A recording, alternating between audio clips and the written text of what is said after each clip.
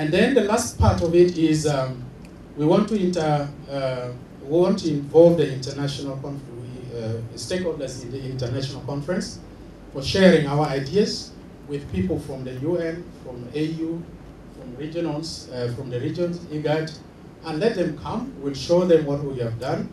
And then we have video clips, we have infographics, we have all sorts of materials that we have generated. We'll be working with radio presenters, TV presenters, and so many mechanisms by which we use through social media. And that is April to June 2019. Then we have the end line, which is the end of this research, between July to September. So by September, we expect that this, September 2019, we expect that we will have actually completed this research. So it's a very ambitious research for 3 years. And of course, as you can see, I've taken a lot of your time, and those who have been attentive, that means I've gone with you for 3 years in this discussion. And we have PeaceNet and IDRC-1. And I think that is the end of my presentation. 2 other resources that you have: the background paper, the concept note, and my own speech, my own presentation here. So I expect you to, in the end, come up with help us to review this and help me to guide this research work to the end. And hold me, hold Trofina, anytime we want to move this issue forward, we want to accomplish it. And if the objective does not fit into your thinking, take it out, replace it with something. I want youth to be very vigilant. I've seen the representation of youth.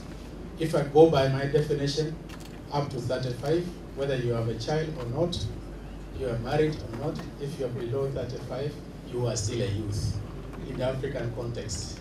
So thank you so much for listening, and thank you once again. I hope in the next 3 days, some of you who will be with me here, we will come with a very, very clear roadmap because of this inception.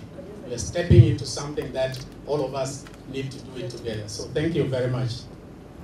The operational definition that is already given on extremism, just to ask, is it wrong to have extremist ideas or ideologies? Because it is about challenging certain social norms, having in mind that we have socio-political dynamism world over, and we have things like democracy, gender equality, urbanization and emerging trends, also in fashion. Some may be seen as extremists because they challenge the social norms that people believe in. I want to go also in religious ideology. Within the Catholic, we had extremists from our definition, people like Oscar Romero, the South American Catholic who advocated for liberation theology. We had the issue of Nation of Islam, Elijah Muhammad, and through that process, if there were extreme ideas, some are negative. So it's attached or annexed to the question that I asked: are all extreme ideas negative? Then that may lead us to question the government response. Is it response to thwart the emergence of extreme ideas, or the response to thwart violent extremism? Thank you.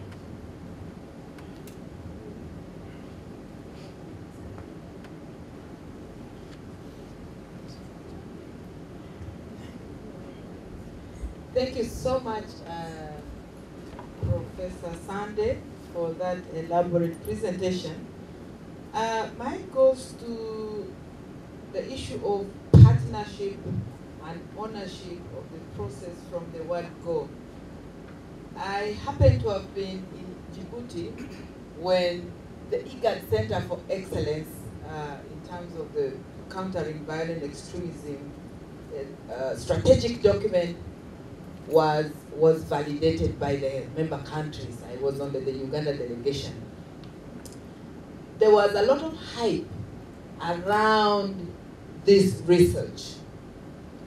But today, to see that none of the key power brokers in the center and also the IGAD C1 is not here, I begin to have some cold feet. What is the strategy that we are going to constantly have them the buy-in? Because I don't see Moses here, I don't see Doctor, yet they had a lot of excitement around being here, or even either Hope or the team. Simon. Yes, because this space is very critical for their buy-in and also for their understanding and support. My name is Dennis Wasike from the County Governance Watch. Thank you, Prof, for that presentation. One, I'll begin with the first conclusion that you made, that not all extreme violence leads to terrorists. And to me, I think we should, in my opinion, yes, not all extremists are terrorists, but not all violent extremists are terrorists. Because once you connote the aspect of violence, then definitely it actually turns into terrorism, in my opinion. Then again, aside from that, this discussion is important because even as an organization, we also run a CVE program, and we've actually done a research on countering violent extremism among youth and anti-radicalization. Last year in September, we did hold a national conference on CVE and anti-radicalization, which brought together youth from universities and institutes of higher learning. We actually converged in Siaya, in University. We had 1,897 youths from across the country. And so most of the counties that you're also speaking to are actually some that were also invited to the workshop, and I think it will be important that we build synergy in terms of as well sharing that report with you, so that can also be a basis once we also begin interventions. Then again, we've also been dealing with counties, and one of the issues that Professor mentioned, which resonates well even with what we also found out, that of course most of the causes of extreme violence, especially among youth, goes of course with the context and the different counties, like you did mention. Those that are close to Somalia would naturally have the aspect of religious extremism. We have those like Garissa, again, which also bring the aspect of marginalization. But then again, we also have a new aspect where we're also having violent extremists. The youth also participating in terrorism, but coming from outside those circles, which I think, again, it was good that you also mentioned the aspect of Kisumu. Because also we are having this idea of radicalization among youth, not necessarily as a result of religious extremism nor marginalization, but also those that are buying in from other communities, if I may use that, or other regions. And so we had quite an interest in Siaya and just understanding in these universities, bringing together all these youth, what are the issues that lead them into this. And so we provided that platform where these youth can also share some of the challenges that they go through in their respective universities across the country. And I think it was quite an eye-opener, and it will be interesting that we can share that research with you, Prof. and Dr. Trufen, and so that jointly we can see how best we can approach this issue of violent extremism. Thank you. The definition of extremism, and is about, so I want to raise a controversy. I think as my friend there said, in conflict resolution, there is this concept that not every conflict is bad. You can actually transform. And so how do we then marry these two? Because you talk about extreme,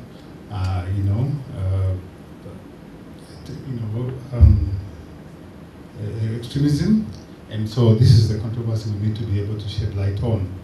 But the other one is about your suggested 7-point areas to take action. Again, another controversy. And I want to specifically refer to number one, the strategy number one, which is dialogue.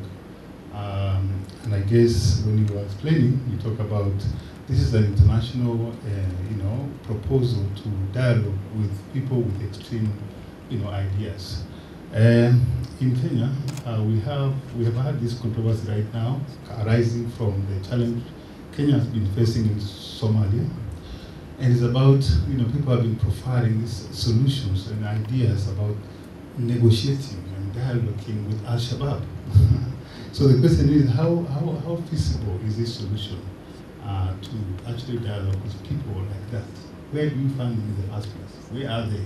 And so, for me, it's a controversy, and maybe we need to be able to discuss as a plenary. Maybe we may not have answers to this, but it's something that we can all discuss and agree on how feasible dialoguing as an approach to solving these problems. Government officials to give me key areas that they think I can actually focus this research on. We talked with Trufena in these areas, and also with PeaceNet and with Lena.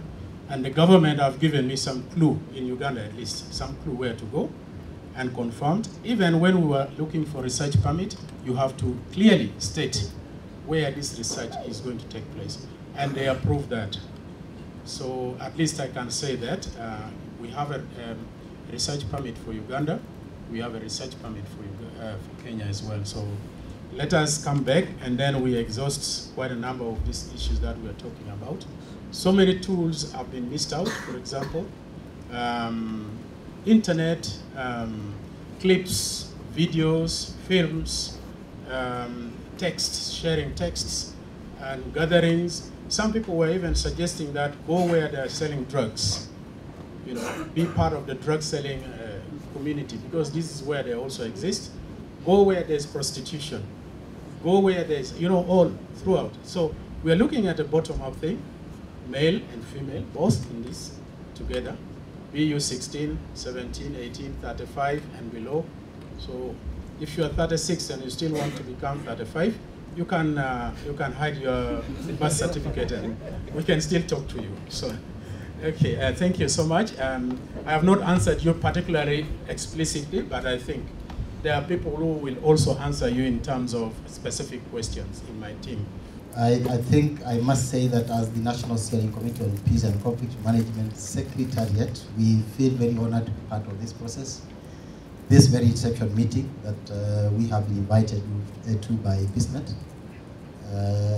One, we also appreciate the partnerships that have been brought on the table to basically discuss the work that lies ahead for all of us. I think we cannot afford to just do a single file kind of approach. We need multiplicity of actors, and therefore for me, these brains that have come to the table would be useful in shaping the research that we want to get involved in, also the rest of the work that will come with this.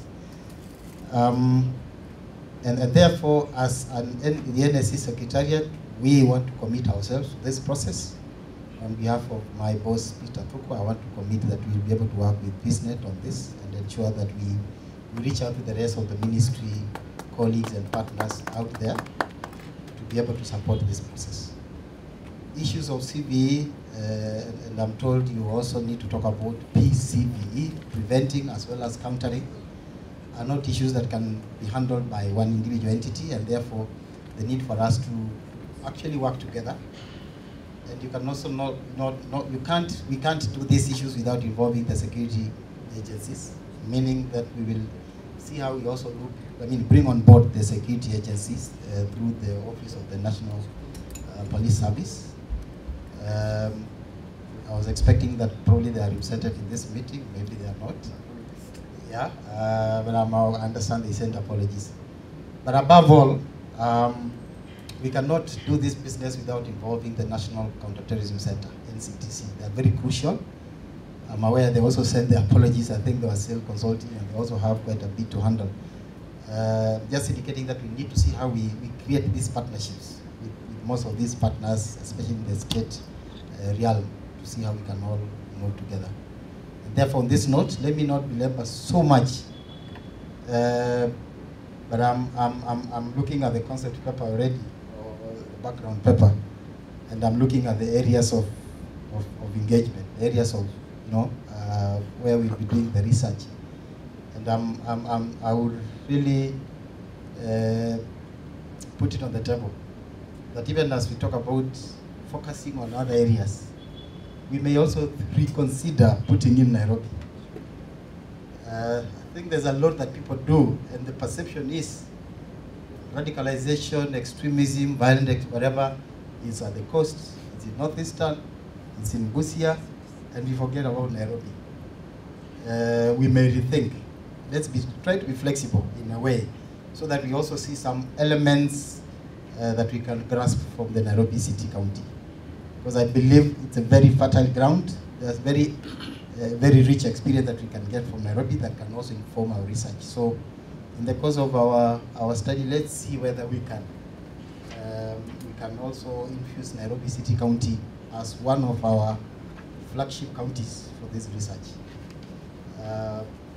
Therefore, on that note, ladies and gentlemen, let me note it's an afternoon, and I run the risk of not doing it very well, but I want to thank you all, and I'm here for discussion. Thank you.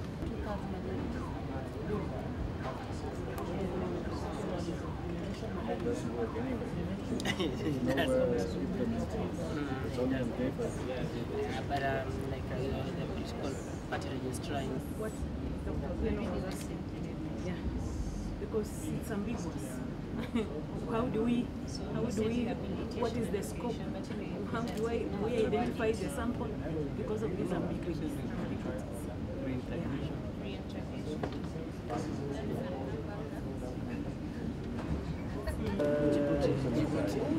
Uganda, we don't have. Yeah. I think if you do that, then Look at that. the regional approach. Kenya has the national strategy. Then I'm also thinking how you do it. There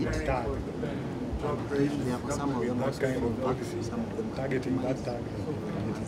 So I think we need to also just challenge that definition from the government. That study can also inform. 2 degrees, 2 masters, still trying to push, but still, you find such a person not really. So my question here is, the youth, you really go through those thick and thin issues up to the end without even getting involved in this radicalization.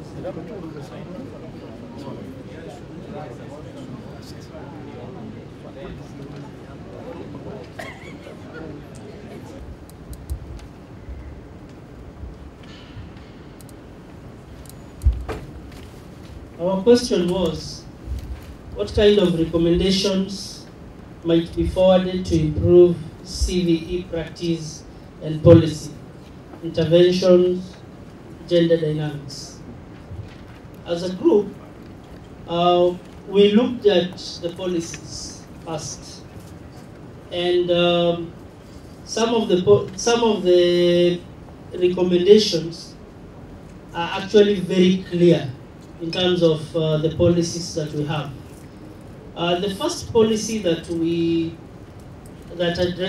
actually captures clearly is implementation mechanisms, both in terms of prevention and countering violent extremism.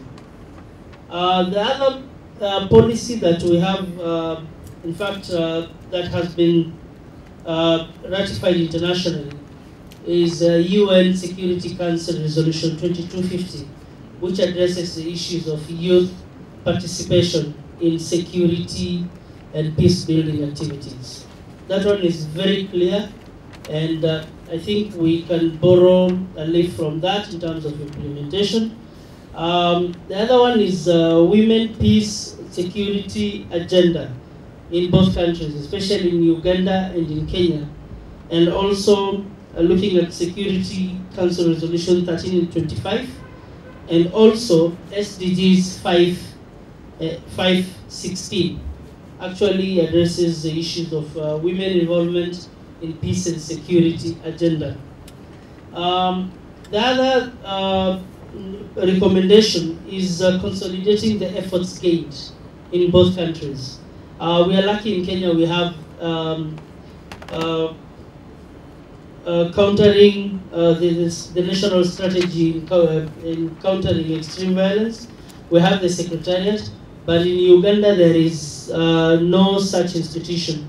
So there is a very good lesson to be learned in terms of consolidating the efforts of both countries. The other one is the Youth Employment Desk.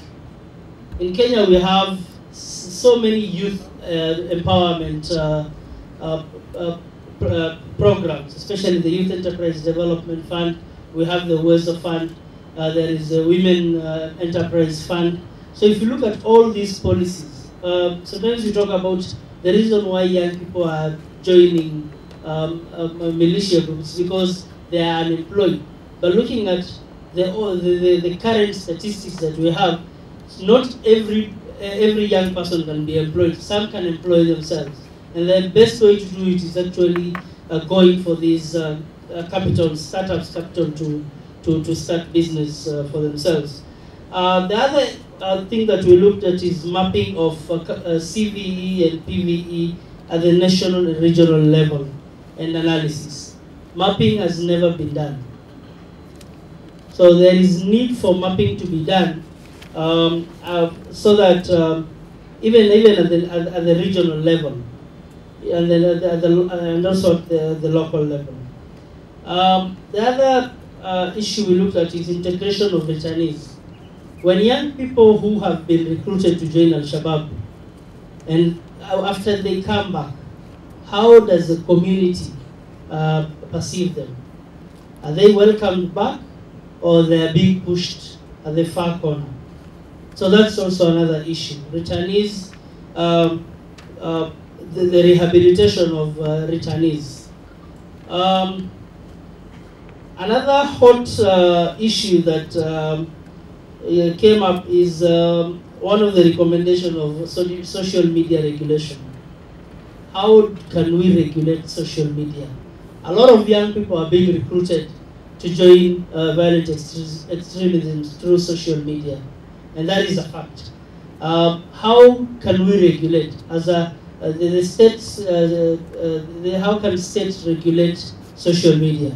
Our good friends from Uganda and Ethiopia can actually give us very good lessons from that. So do we shut down Facebook and Twitter and WhatsApp? So how do we go about it? The other one is devolving of the policy on CVE. I just knew that there was a policy on countering violent extremism at the national level being done by NSC. That policy, the contents of that policy, implementation of that policy, even if it's going to be passed, how is it going to be implemented? That is also another issue. In terms of practices, recommendation for practices is implementation of the Center for Employment Bureau, especially focusing on the conference that was done at the Great Lakes region. I understand it's only Kenya that has actually set up Youth Employment Bureau under the Office of the President. The rest of the Great Lakes countries have not done so. So the other one is consolidating efforts of creating the CVE strategies in both countries. Also needs to be done in terms of practices. In Kenya we have the Center for Strategy for Countering Violent Extremism, and in Uganda there is no such institution. So in terms of practices, that is also a good avenue. We also address the issues of youth spaces. Youth spaces, especially in our communities. Where do young people go after school? A young person spends 8 hours in class. After school, do we know where these young people go? Right now, if you look in our communities, there is a lot of gambling places, wines and spirit, pool tables. There is no football field, there is no basketball field where young people can go and do extracurricular activities, simply because the spaces are not there. Or either, even if it's there, it has been grabbed by politicians. So in terms of practices, it's creating safe space for young people in our communities. Youth identity. The identity of young people in terms of, if you look at families, a parenting role very clearly, you'll find that most parents, a 10-year-old boy will be given responsibility to go and look for food for the family if the father is not there. So in terms of parenting role, a 10-year-old is still very young. So responsibilities, bestowing responsibility on them is actually giving them so much that they can handle.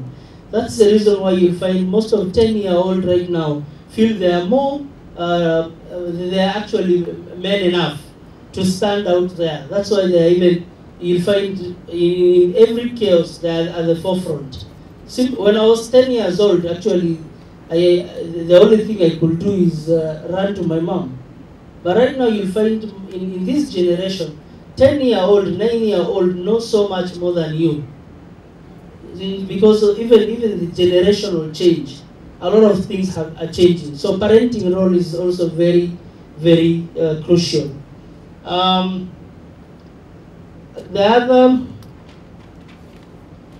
other practice, the other recommendation is actually strengthening the relationship between the state agencies and organizations dealing with CVE. We all know dealing with state agencies is not easy. Sometimes there are things that they're supposed to take the lead role, but you'll find you're the one who are actually following them to come and attend to your forums.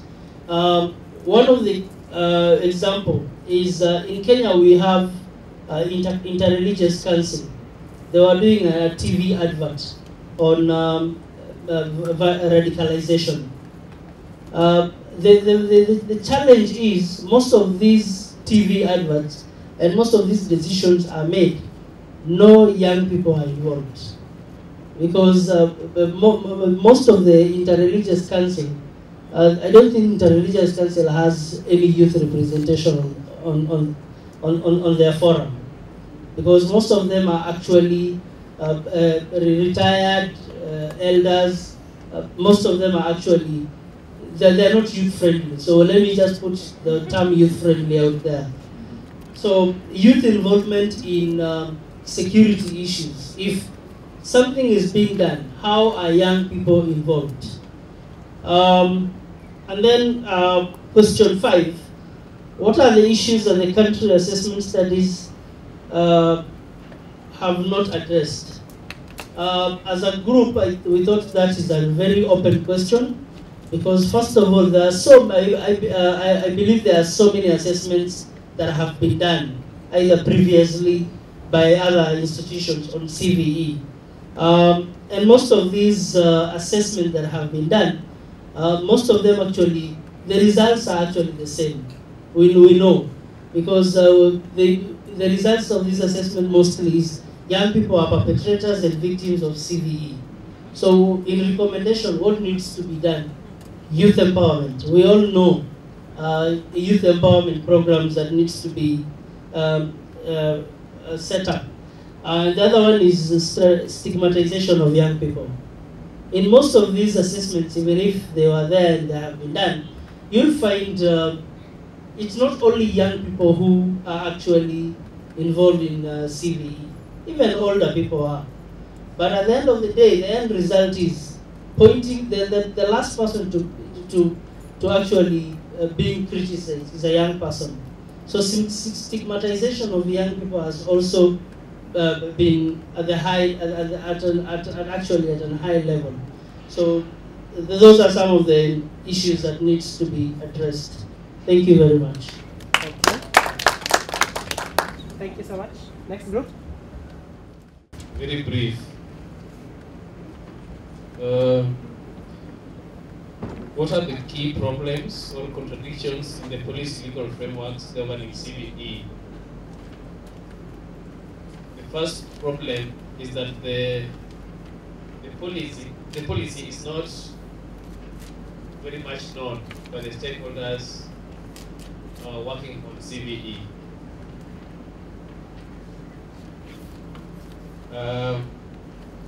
Another thing is CVE has been put under the National Counterterrorism Center, which is entirely a state-led intervention. So the role of civil society is very limited, if not nil. If at all they do in Kenya, then it has to get a nod from the Counterterrorism Center, which at times they're not very friendly.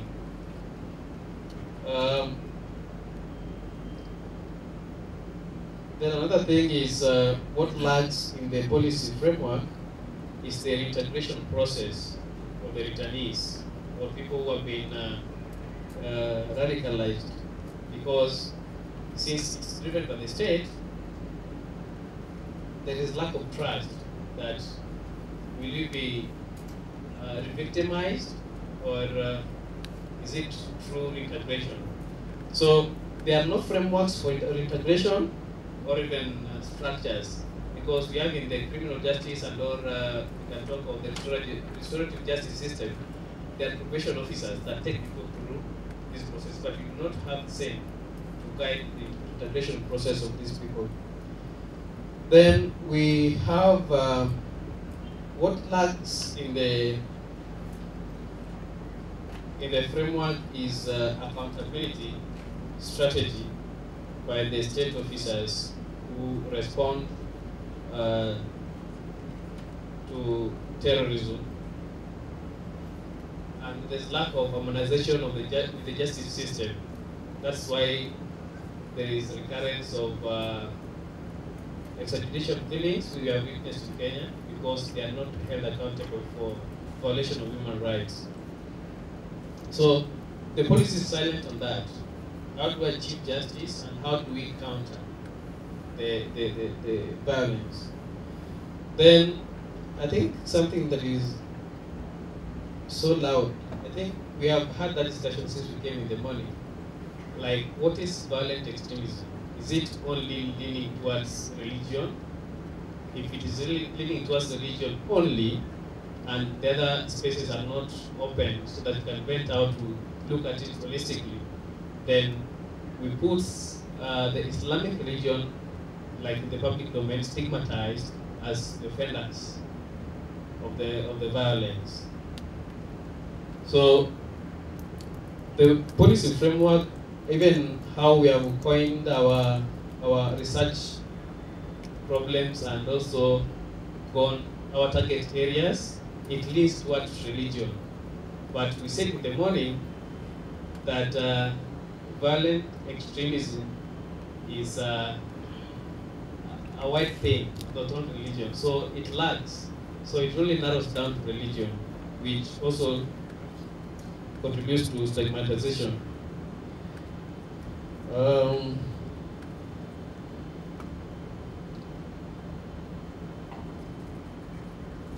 Then another thing that we said, the limited, because of the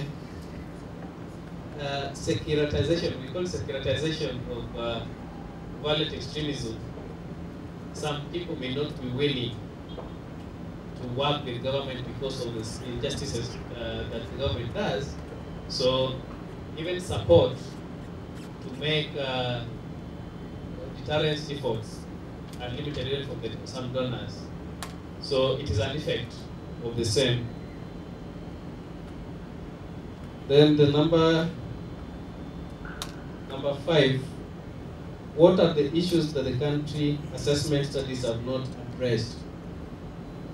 I think we have, like my colleague said, we have done a lot of research.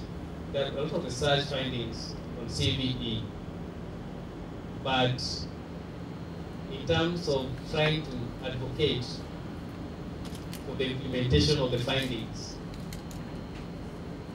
It has not been easy. So if there can be an effort after research, then there is lobbying and advocacy for the implementation of the same, or putting in the national strategy, it will be a good thing. How has implementation of youth, gender, and crime prevention policies by governments affected CVE? Okay, at first we discussed some options, tried to ascertain the nature of the question. Then we came up with some answers. First answer was the effects of policies by government. For example, here in Kenya, we have chosen, the government has chosen to create a youth procurement process, meaning that 30% of all tenders would be given directly to youth. They would have like first dibs, or how do you say, they'll be considered up to 30% of tenders given to them. Yet this was unfortunate because a lot of these tenders, which should be given to the youth, they still are frustrated in the process because they don't have the resources. Imagine youth trying to get tenders worth 10 to 30 million. You know, they're all well intended, yet they're hard to get, and in other words, government doesn't have like small tenders. That was a problem. And the youth are also thwarted by corruption, processes are unfair, and then they're forced to seek other means, limiting the efforts of CVE. Again, we discussed that employment, when youth go seeking employment, but the opportunities are hard to come by because you cannot get employed with no experience. It's very hard. I mean, not everybody gets into volunteer opportunities or internships. So a lot of the youth end up taking other routes to try and put something in their pocket. So it always, again, counters any effects of CVE. So it's not always friendly towards youth. Employment opportunities are not always friendly towards the youth. Education, in secondary education here in Kenya is free. So it tends to pull a majority of people, a wide number, who might otherwise maybe be drawn into joining CVE at that, violent extremism at an earlier age. They get drawn into education, and they learn to think for themselves, and those certain ideologies don't affect them. Radicalization doesn't grip them as quickly, so their spirits are lifted, and they have more hope of building a future. So initially it seems good, but yet again they can slip out of this process, and you still find educated people, like those people who, they attacked Garissa University or one of the other places. One of them was like doing law, and he's educated. So you expect that some people aren't easily radicalized, yet it still happens despite the level of education. Again, school dropouts. There are large numbers also at high school. If you don't necessarily get the grades, the systems require a certain level of education for you to proceed. That can be difficult. So youth can seek, so there's no clear path towards some means of earning a living or making money. Even if you finish your university, it's no guarantee that you're going to get a job after that.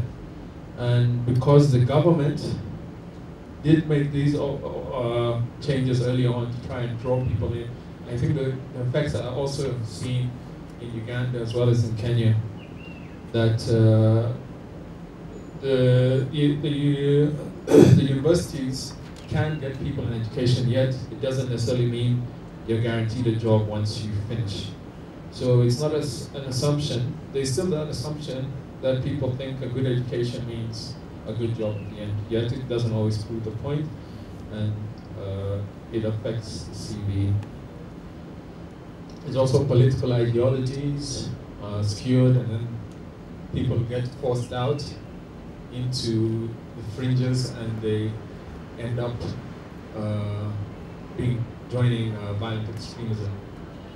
For example, in Uganda, the student bodies are actually tailored by political parties. They fund student bodies. So if somebody's running for president of the student body in, say, Makerere University, he ends up being streamlined into the political process, and he becomes like a tool for political parties. And that, and also like if there are riots or difficulties from Makerere University, you know it had to have something to do with one of the political parties in Uganda. So again, you know, like the gender rule in Uganda, in reference to the UN resolutions 1325, requiring female participation within politics. So like Kenya's 2/3 gender rule. But all of these tend to have a problem, because even trying to get people through disability, yet when they get there, they have to go through a very rigorous or difficult nomination process, which means that you don't see them, the right people that are wanted by the grassroots level don't always get the seats. So you get a lot of despondent reactions, and people sort of lose hope in the political process. And that spins off into potential for violent extremism. Another thing that we discussed was community policing.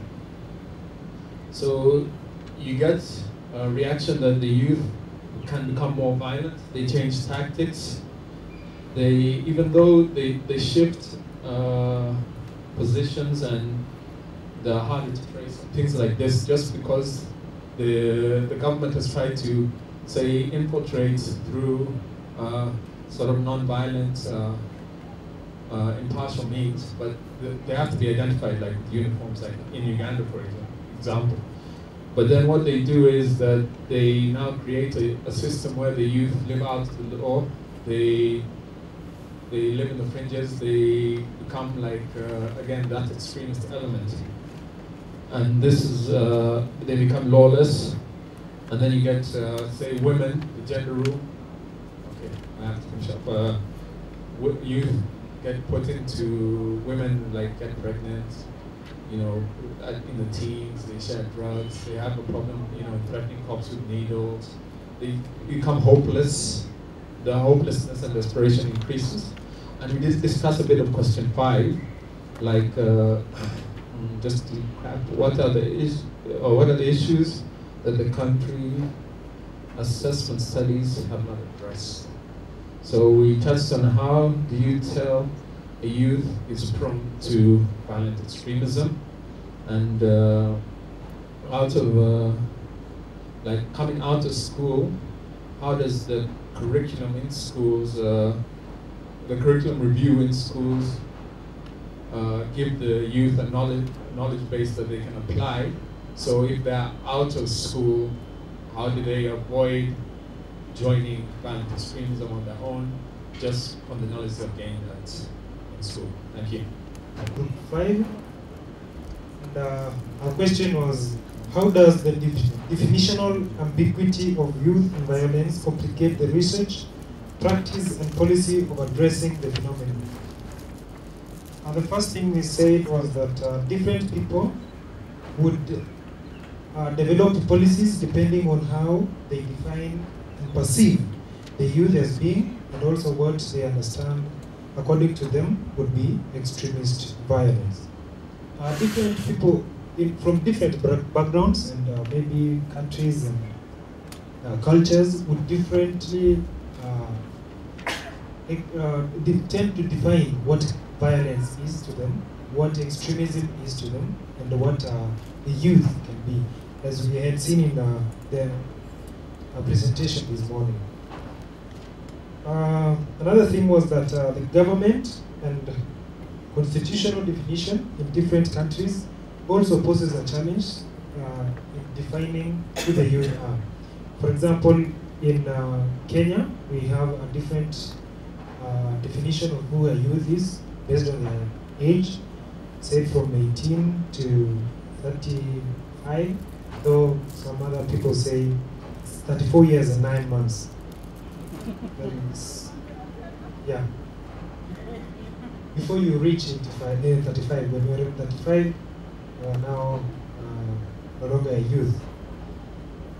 The available literature also focuses on the youth as being the violent ones, but may be funded and perpetuated by older people, 35 and above. This is mostly seen in a political scene, where you see, for example, right now in Kenya, campaigns are going on. People are going for nominations, then thereafter, the electioneering period.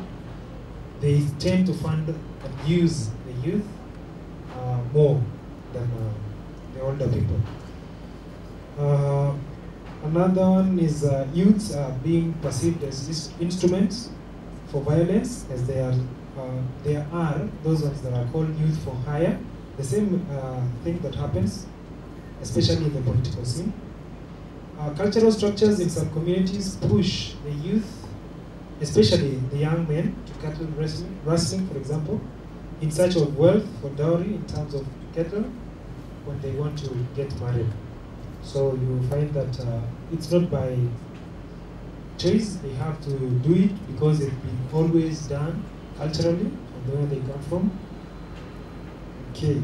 It is also important for this research to come up with concise operational definitions of the forms of extremism and how to counter them. Okay. Then there was also the issue of power and relations between countries, and also this also comes into play because when locals kill each other, it's business as usual. But when a foreigner is killed, the government steps in and it's seen as a big issue. For example, you remember that the reason why Kenya or the Amazon right now is fighting the Al-Shabaab is because of some 2 foreigners who were killed in Lamu. Then the government decided to go into Somalia and fight the Al-Shabaab. Also recently in Laikipia, a rancher was killed. He's from Britain, British descent.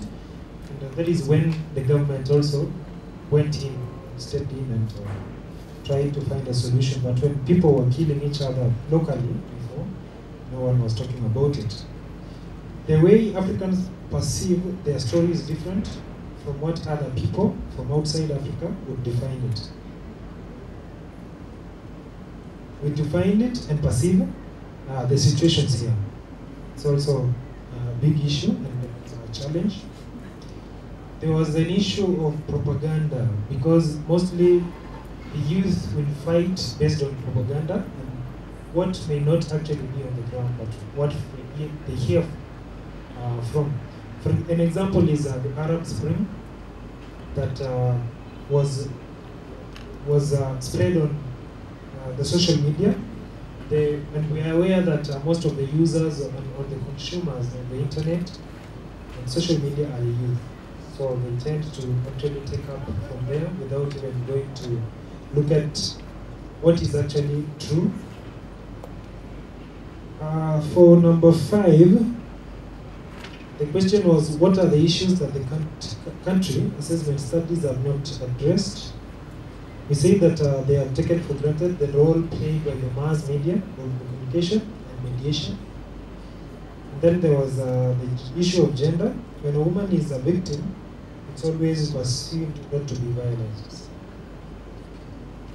Thank you. I'll be very brief. I think the advantage of being the last is that some of the points that we're going to put across has been addressed by one, the government directive on criminals and people that might have been engaged in terrorism to come clean, amnesty.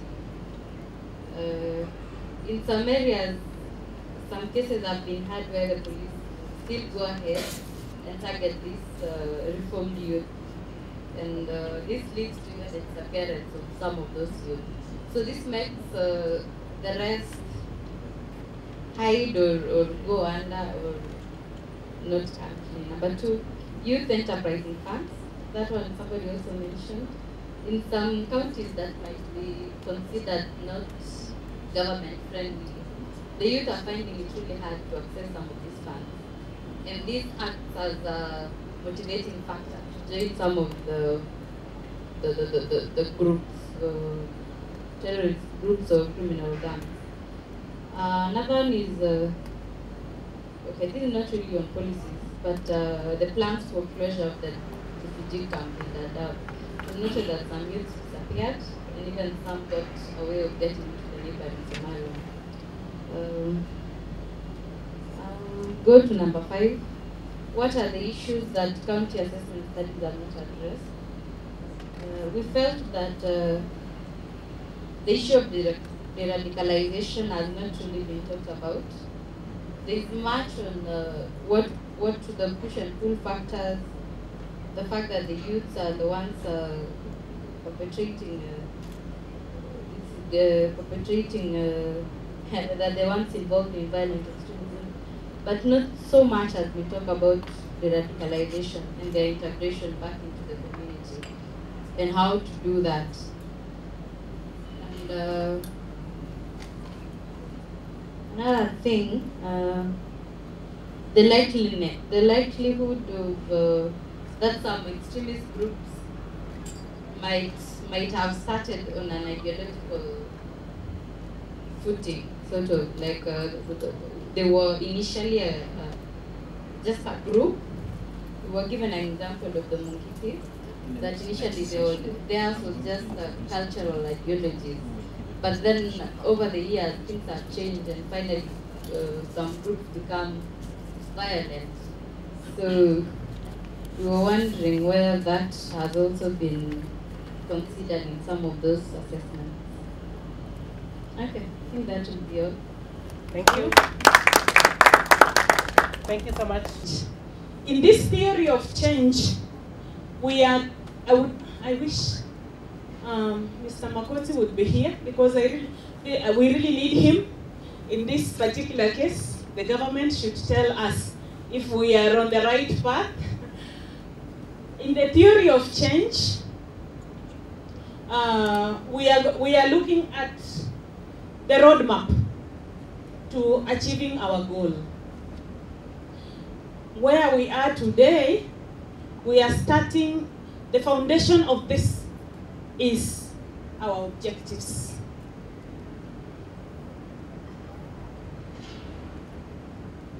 This could change, and they will change.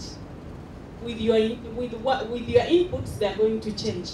First, we want to make them smart objectives, which are measurable and timely, depending on our context. We want to look at the analysis of factors that predispose youth to engage in violent extremism. The gender strategies of creating and deepening interventions for countering violent extremism. What has been done, and is it gender sensitive? Has it been gendered?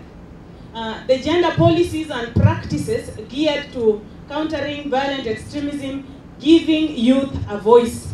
Now, you realize that the two look alike, but they are not. When you look at our infographic, it has 3 objectives. I broke one of them, where we were looking at